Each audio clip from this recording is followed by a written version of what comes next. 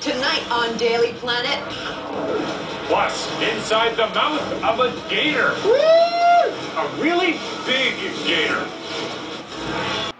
Okay, now this next story really couldn't be more different. When you're a wildlife photographer, you see the world unlike the rest of us, and that is definitely the case for Lloyd Goradesky. Living in Florida, he understands just how important the Everglades are to the wildlife there. So he's invented something designed to coast down Miami's Biscayne Bay and grab attention in the process.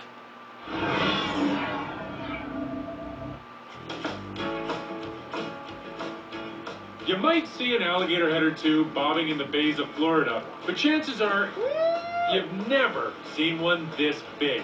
Well, see you later, alligator. Make way for Lloyd Goradesky's latest project, Gator in the Bay. Gator in the Bay is an art piece that represents the emergence and synchronicity between industry and nature.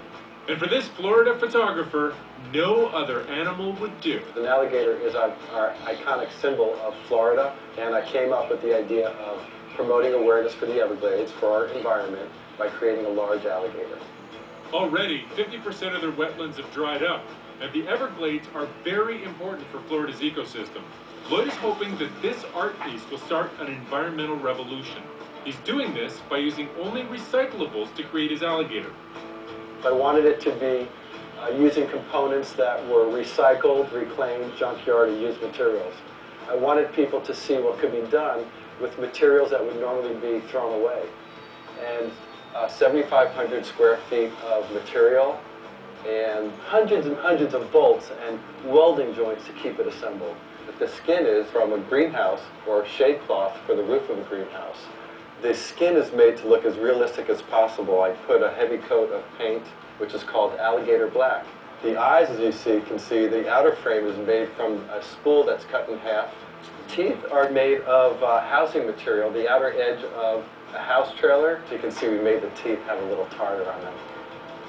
I wanted it to be environmentally conscious. Even the fuel used on the barge is biofuel. Today is about getting the gator from land into water. Every time you move the gator is very detailed.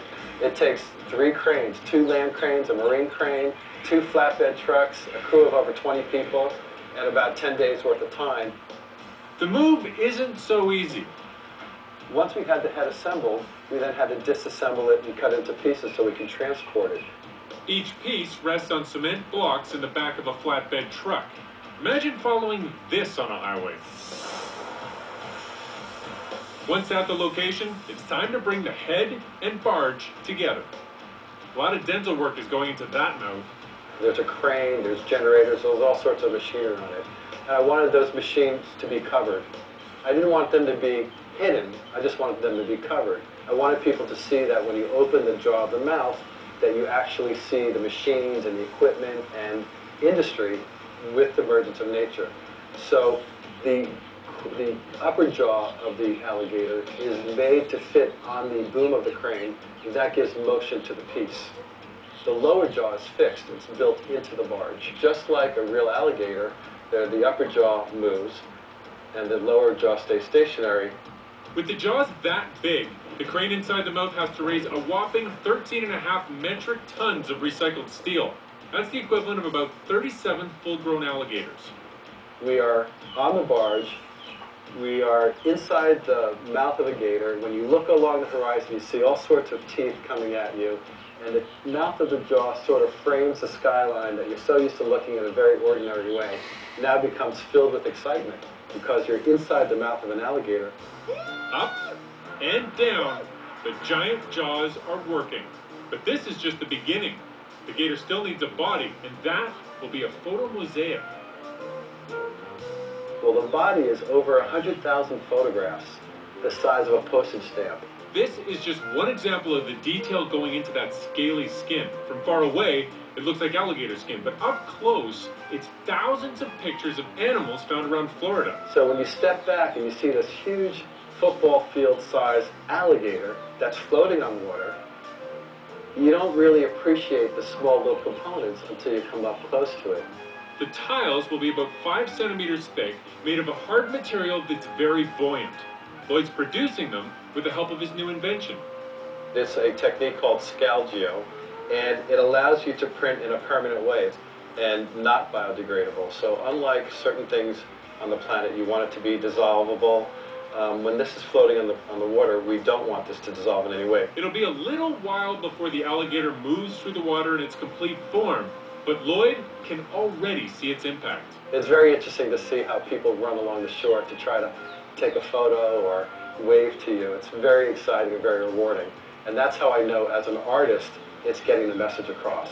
The goal was to create an alligator, not a monster. So when you look at the alligator, no matter what position the mouth is, it's always smiling.